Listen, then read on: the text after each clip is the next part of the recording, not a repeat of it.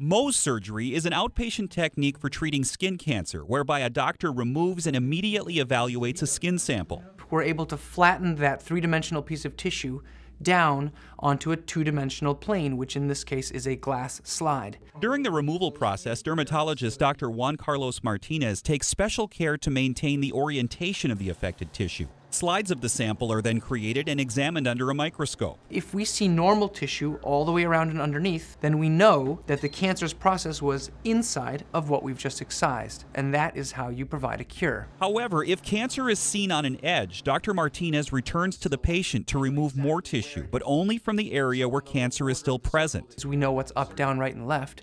We know exactly where that patient still has tumor on them. Dr. Martinez says not only does Mohs surgery spare as much normal tissue as possible, its cure rate is around 99% for most skin cancers. For the Mayo Clinic News Network, I'm Jeff Olsen.